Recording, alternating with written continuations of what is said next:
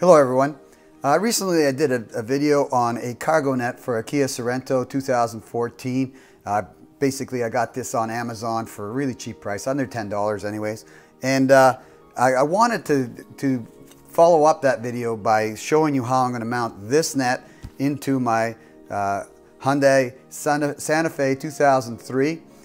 It basically it'll fit perfectly. The only problem is that the Santa Fe doesn't have any anchor points for the net. So I went out on the net and I actually found some suitable anchor points, and I will put links for both the net and these anchors in the video description below at Amazon. But basically what I want to do is show you how to mount this net into the Hyundai Santa Fe 2003. Now, this hardware will actually work in just about any vehicle that actually fits the same size. So if you have a vehicle that has no cargo net, you can actually use this cargo net and these anchors in it, because they just screw into the actual plastics in the back. So if you're looking for a cargo net solution, as long as you have the right length of this vehicle, this cargo net and these anchors will work in it. Now I'll show you how all this works. I'll give you a quick overview of how the anchors work with the net, and then we're going to mount the anchors in the rear of this car, and you can decide whether it's going to fit in your car or not. I will measure it out. I will tell you how much room you need, or how much length it requires to be taut and fit correctly. Here's the anchoring hardware. We've got a set of 4 screws that go through the center of these anchors, and these anchors look like this. They have an adhesive back, and basically the loops will go around these. What I liked about them was that they're easy to fasten the loops from the net onto, and easy to take them off, but they will hold it very securely. So it's a really nice setup. I like the adhesive on the back that we can use to stick them on as well for extra basically securing to the plastic. And the screws are wood screws, which will go perfectly into the plastic. So let me show you how this works. Let me back off there. Okay, so here we have the net with the 2 loops, the upper loop here, lower loop here, and basically all that happens here is we just take the loop and put it around like so, and once it's in there, it's in there pretty good. Like even at a 90 degree, it still will hold it, right? So as you can see there, it does hold it even at 90, but I'm not going to have it at 90. I'm going to have it probably around this angle like so. But regardless, it's in there well, and it's easy to put on and take off. When you need to take it off, just unhook it. So that's what I like about these, and why I bought them, because they're just near to the type of anchor that my Kia Sorento has as well. And basically their form factor is small. They're practical. They work perfectly, and just what I chose for hooking these 2 loops to my cargo area. Now you can use other fastening methods if you wish, but I recommend these because they just work great.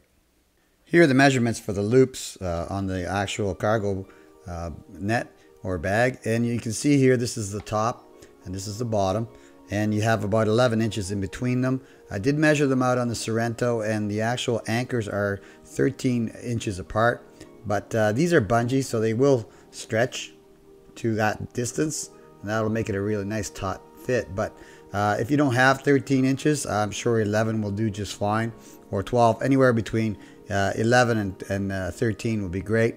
I'm going to try and get it as close to 13 inches in distance between the anchors as I can. We'll see when I get to the vehicle whether I have that much space. I suspect I don't, or I might just have enough for it. And also notice here that the bottom of the bag extends beyond the loop, so that's by design, but regardless, it doesn't seem to affect anything on the Sorento when I put it on there. So it's a matter of where you want it, where you want the mounting points, and how high and low you want the bag. But that's the distance there, so you can probably get away with 11 inches in span, or all the way up to 13, because I know this fits on a 13-inch span on my Sorento. Here are all the tools I used on this job. I've got a drill, cordless drill, a 1/8 inch drill bit on it, a tape measure, a marker, and a number 2 Phillips screwdriver. And I will have a link to all this stuff at Amazon in the video description below. All right, I've got the cargo net stretched out here, and loosely, like without any tension on the shock cord on the top or on the bottom. They're both shock cords or bungee cords. They stretch. It's 43 inches, or yeah, I'd say about 43, 44 inches. And that's not really tight enough to hold anything. You'd want that at least to stretch at least another 2 inches. So I'd say about your minimum stretch would be about 46 inches. So you need a span across here that would be about 46 inches minimum. They'll stretch way, way further than that. The mounting points on the Kia Sorento that this net fits on perfectly are 51 inches apart. I don't even have 51 inches in this trunk. I probably have barely 51, but I probably get about 50 inches of stretch on it, which will be plenty enough for me. But again, just trying to tell you that you can go further than that. You probably get another 7 or 8 inches past 51 inches of stretch, but then it gets a little too tight. So, you know, I'd say anywhere, it'll fit a trunk anywhere between 46 and 55, 56 inches wide. So, you know, if you're planning it on putting it on something other than the Santa Fe, those are the limits. And remember, the top and the bottom do stretch, so it's not a big deal. It can be stretched to fit. So next, we're going to mount the anchors on the actual rear pillars and go from there. We're looking at the rear corner on the passenger side. I put 2 little dots here with my Sharpie to indicate where I'm going to put some pilot holes in there. I'm using a 1/8" drill bit to put these holes in, and that's much smaller diameter than the actual screws that come with these. My reasoning here, well, first let's measure it out here. We got approximately 11 inches between the two, and if you look, you'll see that these actually stretch out a little bit further, but regardless, I want these to be on a flat surface. As you start to go up here, you get a curved surface, and that means that the adhesive on the back of these won't actually hold too much. But I wanted a little bit of stretch between the bottom and the top on the net as well. I mean, you can adjust it afterwards. You can move it if you wish, but I'm drilling it in here and down here. Now on the bottom, you don't want it flush with the floor, because if you get it flush with the floor, you won't be able to get the actual loop through the actual around the anchor. So that's where I'm putting mine. You can eyeball yours, put it where you wish. My basic thing was put them out as far out as I could to get as much stretch on the actual cargo net as possible, and as much on the vertical side as I could to get some stretch that way. So let's just put a couple of holes in there, drill a couple pilot holes.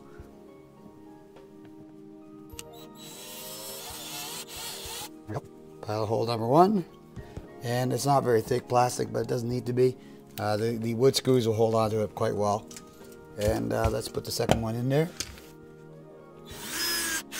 And don't drill too far, just until you feel it go through the plastic, and then stop. You know, you don't want to go into the metal behind it, or you know, if there's anything behind the panel, you don't want to hit it. So go only as deep as you need to get through the plastic.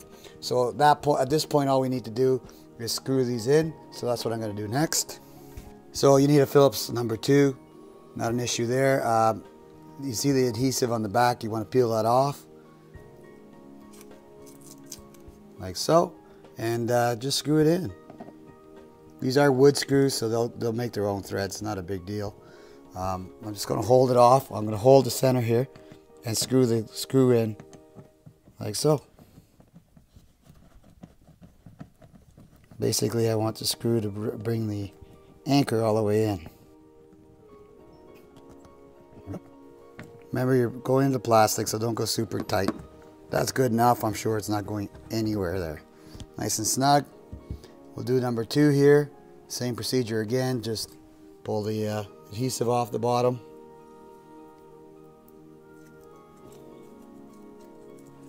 And screw it in.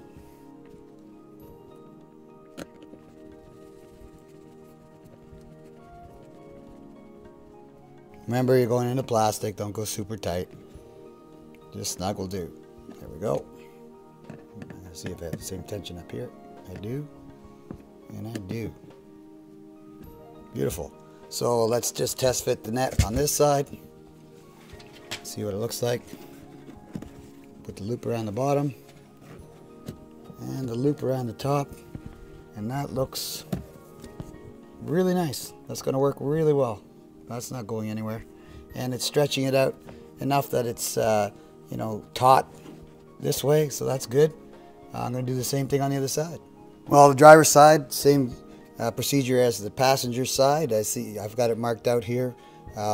Pretty well exactly the same as the other side, and they're still 11 inches apart, and that's about as comfortable as I feel. Putting the holes to keep these things as flush to the surface as possible, or flat on the surface. So let's put a couple of pilot holes in there for the screws. Like I said, just go through the plastic, don't go deep.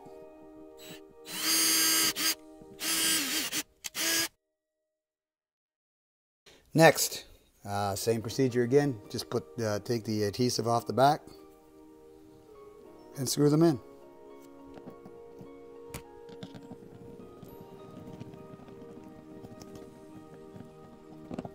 Same procedure on the bottom.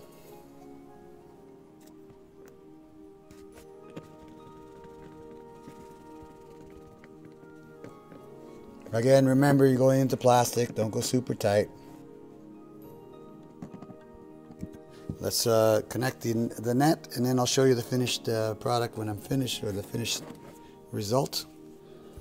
And looks like it's going to work really well. There it is. Net is up and ready to secure material. So I'll show you from the rear facing in what it looks like. So there you have it. The net fully installed, looks great. This tab here, you want it on the outside part of the bag, because it actually helps you to really nicely open this whole bag up quite easily and quickly. So let's just first go through how easy it is to take off. You just pull it off the anchors and off it comes. Really nice and easy. Put it back on, put it back over the anchors, like so, and it's solid. It's not going anywhere. Let's put a few things in here. And as you can see, it holds them nicely. It'll keep them from rolling around in your cargo bay area, and everything will be secure, just like what a cargo net is supposed to do. There's these, just so you, in case you don't know, there's these little hooks on top that go over the top, over the other cord, and that will lock the bag together. So those are all the features, and as I said, looks great.